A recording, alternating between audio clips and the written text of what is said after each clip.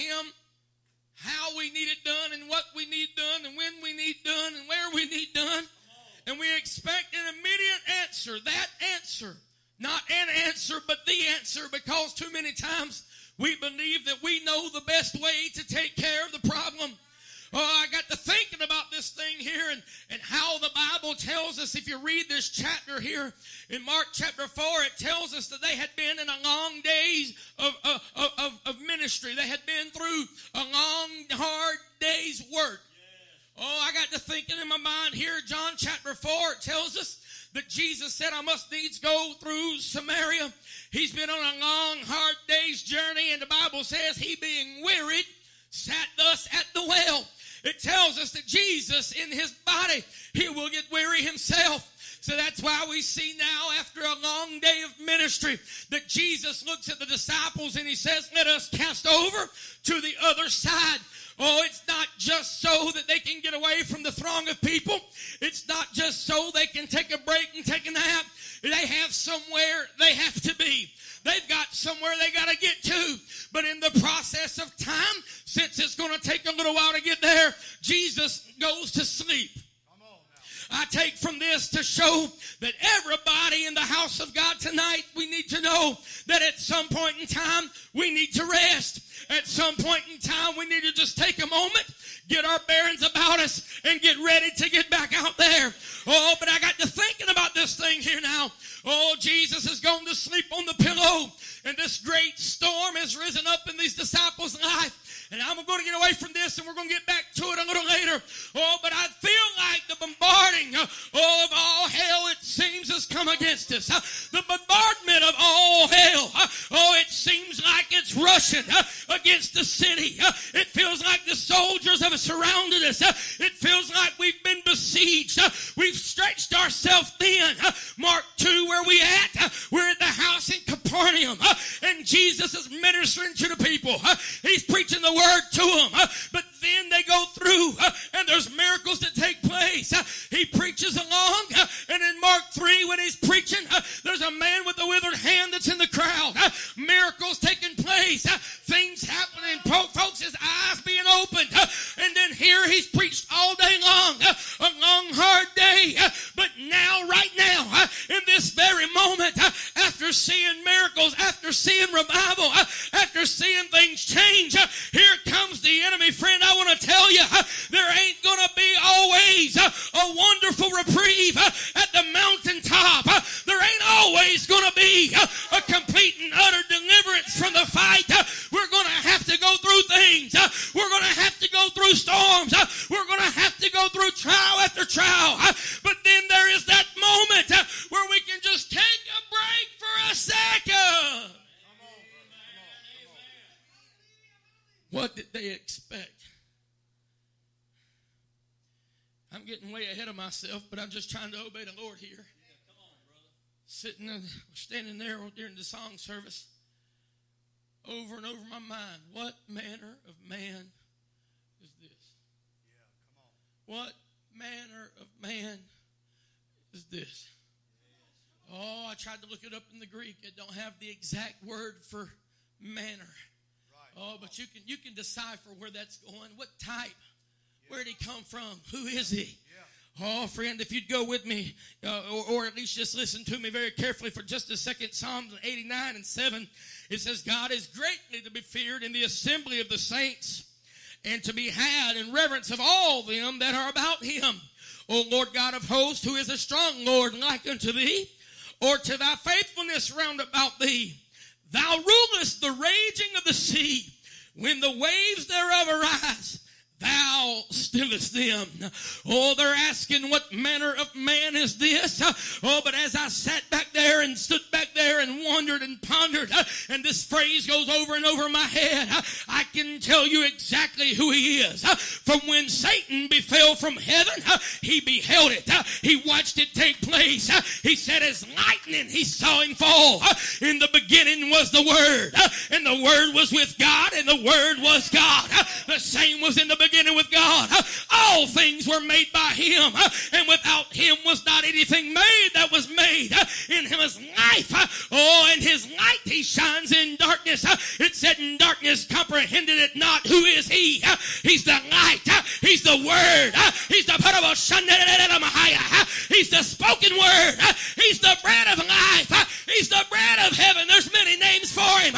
Isaiah said his name shall be Emmanuel. His name shall be Wonderful. Counselor, the mighty God. The everlasting Father, the Prince of Peace. There's many questions going through your mind. There's many wonders about the trial and the storm. But friend, I just want you to think on, this is who he is. Hallelujah. So where is their expectation? Right, come on. You've got 12 men that are walking with him and watching what he can do. But where is their expectation? Oh, if they really expected him to be able to do what he did, they wouldn't have had to worry so much when they did. Come on now. Where is your expectation? Right. Or what type of expectation do you have tonight? I thought about some different circumstances in the Word. The first one I thought of is there's the expectation of death in 1 Kings chapter number 19. The Bible tells us how Elijah has flown or flew the coop or fled, or however you want to say it. He's gone deep into the cave, trying his best to find a reprieve from the storm, trying his best to find a breathing point because Jezebel wants his head. But in verses 11 and 12 it says, and he said, go forth and stand upon the mount before the Lord. And behold, the Lord passed by, and the great and strong wind rent the mountains and brake in pieces the rocks before the Lord. But the Lord was not in the wind, and after the wind an earthquake. But the Lord was not in the earthquake, and after the earthquake a fire. But the Lord was not in the fire, and after the fire a still small voice. Oh, what's going on here? Elijah prophesied, told the king there'd be no rain for a span of time until God said there would be. It was about 3.5 years. He goes and tells the king that now we're going to have a challenge. Let's go upon the mountaintop. What is he doing? He's standing firm against those things the queen is trying to bring in. He's standing firm against a yellow-bellied, flimsy-backed king that wants to not do anything and stand up for what is right. He's just standing there firm, foot planted on a solid rock. We're going to have a challenge. And what does he do at the end of chapter 18?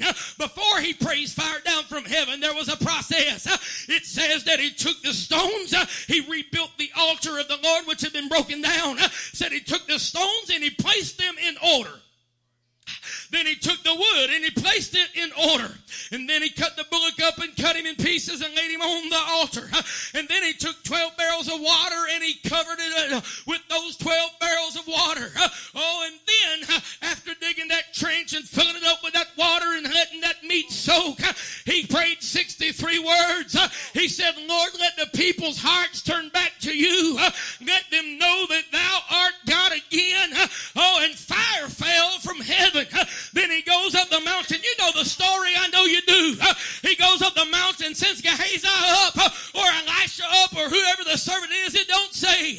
But he sends him up 7 times as he's praying with his head between his knees. And finally there comes a cloud the size of a man's hand. Oh, all the while, I wonder if in his mind he's wondering, what's Jezebel going to say about this? How many times do we experience the verge of breakthrough or a chip in the wall? We've almost broke all the way through it, but in our mind all we can think is what the enemy's going to say about it. In our mind all we can think about is what we can perceive and what we can understand.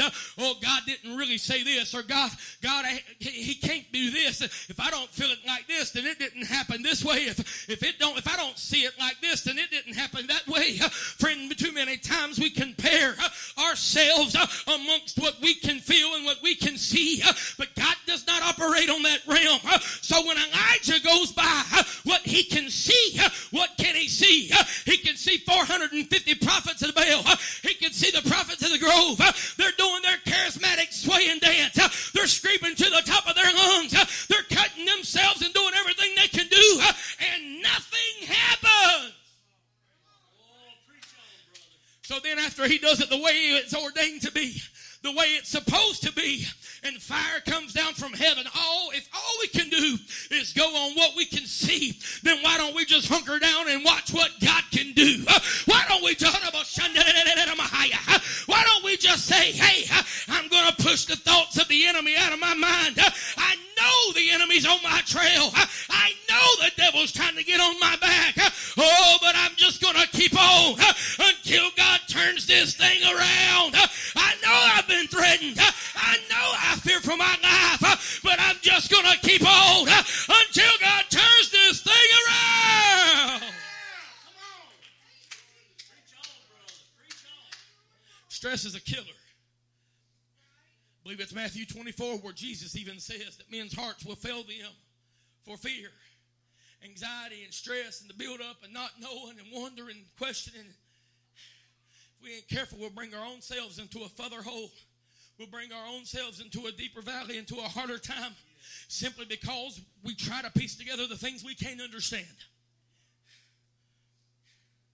But what does God have in store for Elijah? It was in the cave. God's plan, although there were steps to get to God's plan, the fulfillment of it was not the altar getting rebuilt. The fulfillment of God's plan was not the fire fall. The fulfillment of God's plan was not to test the servant's faith and to send him up 7 times. The fulfillment of God's plan was not even the cloud the size of a man's hand, breaking a 3.5-year drought and bringing down the flood. The test of God's plan won't even the fact that Elijah outran the chariots of Ahab. God's plan was to get Elijah to the cave. Don't look at me like a calf at a new gate. I'm trying to get somewhere. God's plan was to get Elijah in the cave, because if Elijah gets to the cave, then he can hear the voice of God. If Elijah, it's in the cave that Elijah gets his orders to anoint the next king. It's in the cave that Elijah gets his orders to find the next prophet. All the steps of a good man are ordered by the Lord. Yes, there's an expectation of death. Yes, there's an expectation of fighting. Yes, there's an expectation of the enemy. But if you just let God order your steps and you'll push the threat of the enemy out of your mind and just keep hunkering down until God turns it around. Thank you, Jesus. Oh, you say, preacher, he promised it a long time ago and I just keep struggling. I just keep fighting. Coming down 95 today, I had a vivid picture of Elijah as some dark clouds rolled in, thunder clapping. I believe it might be the first time in my life I actually saw lightning flash in the daytime. But the dark clouds directly overhead were so dark that even though just a half mile up the road you could see sunlight and a bright cloudy day, lightning struck down over in the distance. And for the first time in my life, I got to thinking, you know what? Even though I see the clearing, it might not be clear just yet.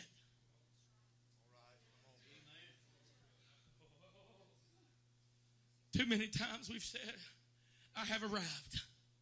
I have gotten where I need to be. And then not long after, our hopes are shot down and we get bitter and offended at God because things didn't work out the way we thought. Because truthfully, all that happened was we jumped the gun. We thought the firefall was the breakthrough. But it still ain't rained yet. Or we thought the rain was the breakthrough. But Elijah's getting old and he don't know who's going to come after him yet.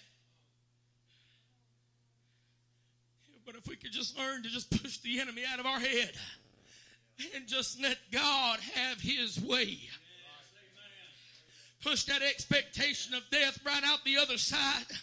Push the expectation of failure right out the other side. Push the expectation of the enemy on your back right out the other side of your ears. Oh, and let God have his way. Friend, you'll be able to see some things accomplished. Oh, but as I got to the edge and saw the clouds, it got nice and sunny. I was on the phone with a preacher friend from North Carolina. Oh, and before we got off the phone, lo and behold, we come out of the cloudy, sunshiny, big blue sky, and we were right back under the dark gray with the thunder clapping and the big raindrops are falling. What am I saying? I'm saying I know that we expect to be in the free and clear, but sometimes we're going to go from victory to battle real quick. Sometimes we're going to go from peace to storm real quick. Sometimes we're going to go from struggle to pain, and from pain to struggle, and we don't understand why, and we don't understand when the reprieve's going to come, and we don't understand what God's trying to do. But just remember, the steps of a good man are ordered by the Lord.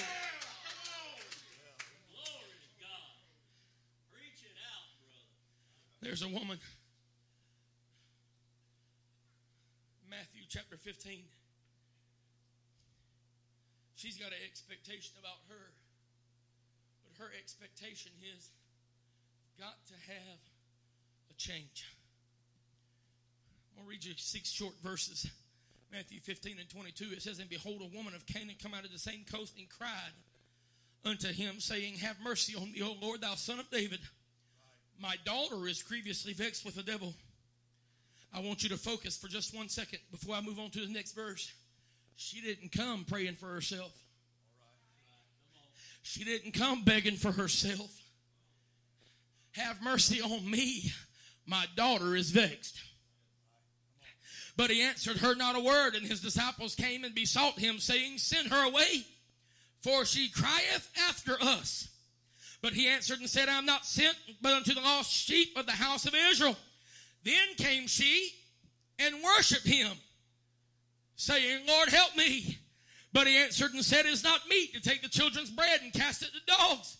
And she said, Truth, Lord, yet the dogs eat of the crumbs which fall from their master's table. Then Jesus answered and said unto her, O woman, great is thy faith. Be it unto thee even as thou wilt. And her daughter was made whole from that very hour. What did happen here? What did happen here? 4 things in 6 verses. Number 1, she prayed.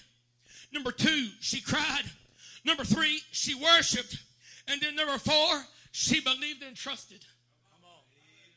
Why? Because her expectation was changed. She didn't come to him for anything else except to receive change. She didn't come to him demanding. She didn't come handcuffing Jesus, slapping them cuffs on his wrist, leading him to the problem, saying, this is what I need. This is when I need it. This is how I need it. This is where I need it. Friend, that didn't happen. She just prayed. She cried. She prayed. She worshiped. And she believed. If we could move on from demanding that we know best, if we can move on from telling him what to do, if we can make our request known and worship him, knowing that he knows best, but showing that we truly desire change, just like she did, we might see something new take place. Come on. Glory. I wonder if there's anybody in this house tonight that you desire change so bad that you're willing to say, Lord, I don't even have to have it all done at one time. I'd be happy with a crumb.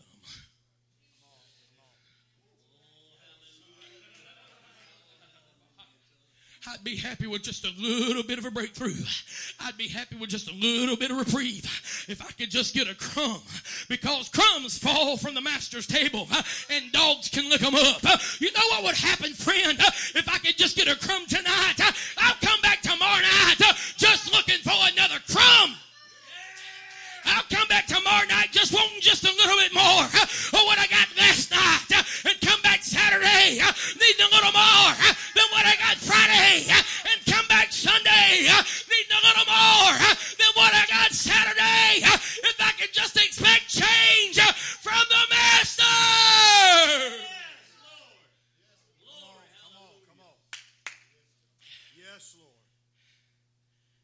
Lord, I just need a touch.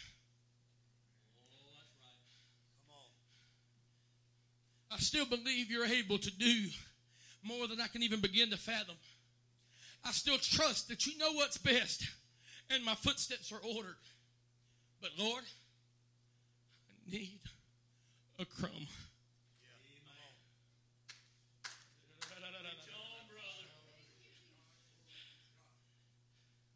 So now right here in the scripture, the disciples' expectation here, it's not death.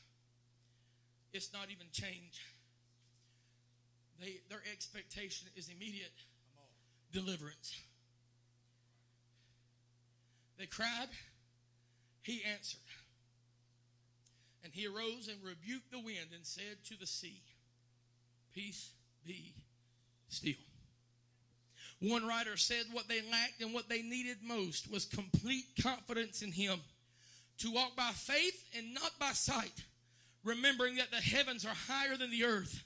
So his ways were higher than theirs, and his thoughts as well.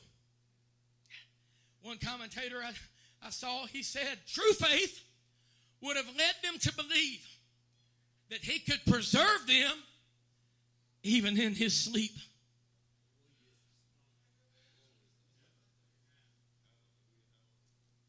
True faith.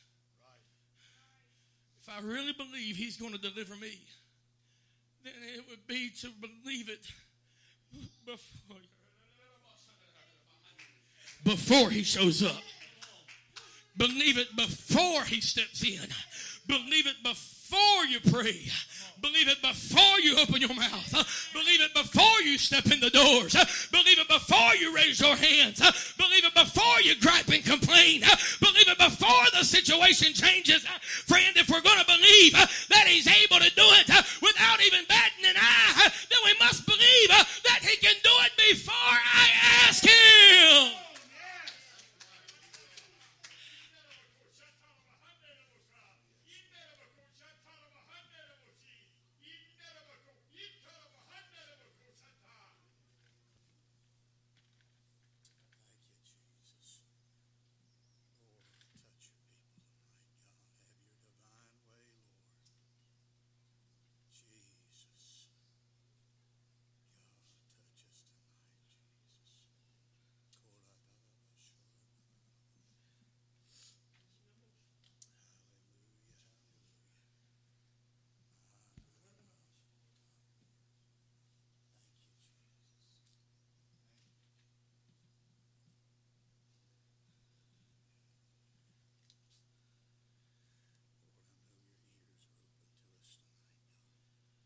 Behold, have you not heard, saith God?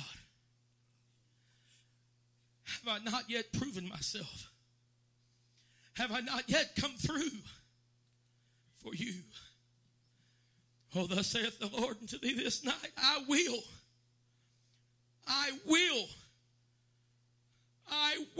saith God, do what I said I will do. I will show up. I will come through for you if thou wilt trust me. If thou wilt completely and wholly seek after me and my will. If thou wilt completely and wholly walk in my steps. If thou wilt completely and wholly sell out to my way, I will come through for thee, saith God. I have not left thee. I have not forsaken thee. I have not turned my back on thee, saith the Lord. I know thy very steps. I know the way you should take. I see the problems ahead, saith God. And I will come through for you, saith the Lord.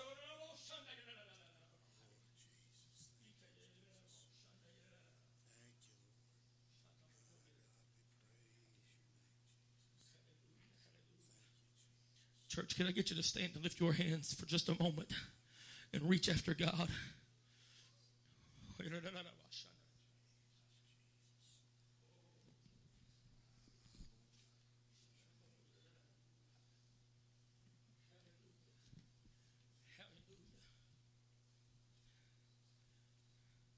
You're facing a great storm of wind. You're facing a great trial. You are facing great circumstances. You are facing a dire situation. But the Holy Ghost has come out here this night to encourage you to expect the unexpected.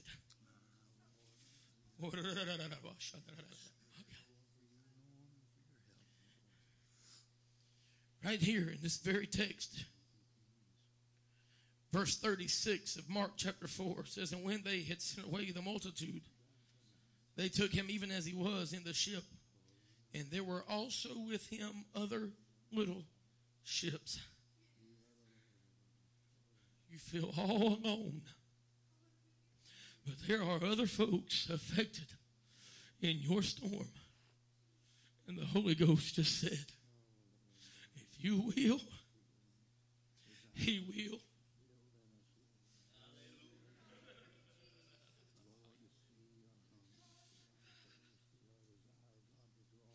I've got a whole lot more I could say, but I don't feel. Jeremiah 33:3, he said, call unto me, and I will answer thee. That was the very next thing in my notes. And I will show thee great and mighty things, which thou knowest not. The Holy Ghost wants you to know that he will, if you will.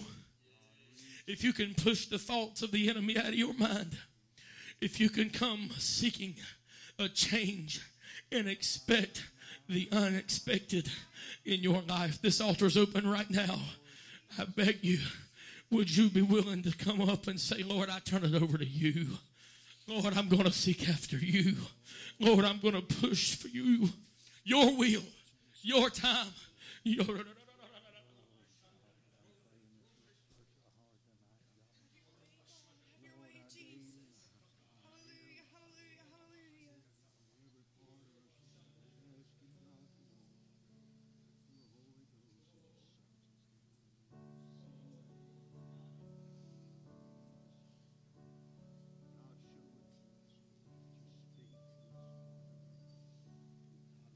Crossing the calm sea with Jesus, the disciples were getting concerned. The wind started violently blowing, but he was asleep in the stern. Does he not care that we perish? We are helpless, we're so afraid. Jesus arose when they called him. He said to them, where is your faith? Because you prayed all night. Cause you've held on with all of your might. Child, your cries have awoken the Master.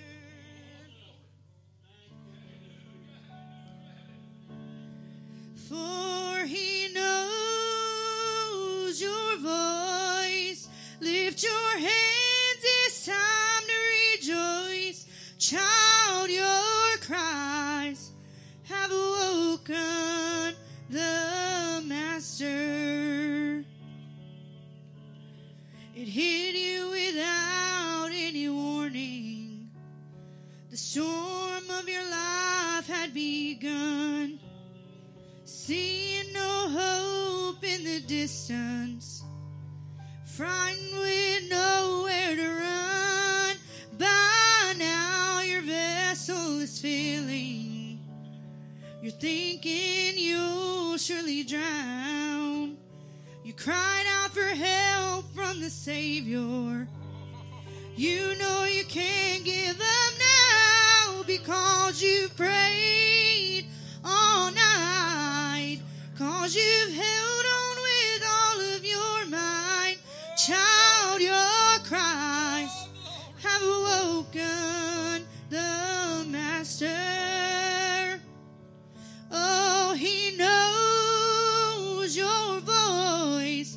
Lift your hands, it's time to rejoice.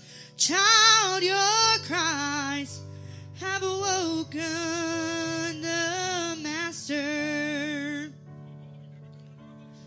It hit you without any warning.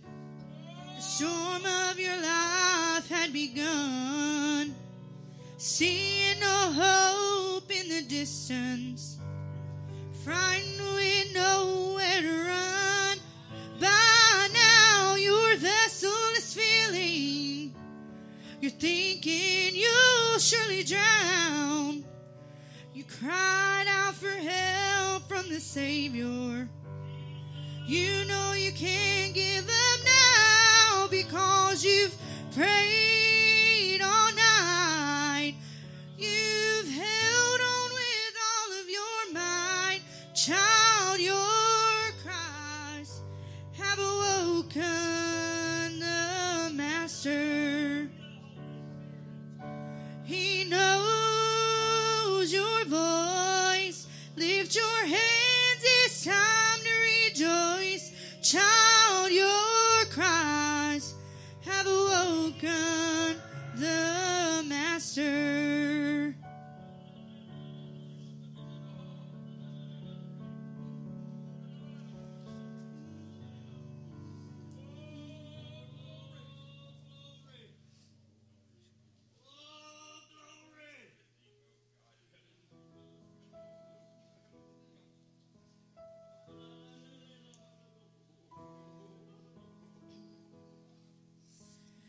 Out on the waters, storms raging high, waters around them were troubled.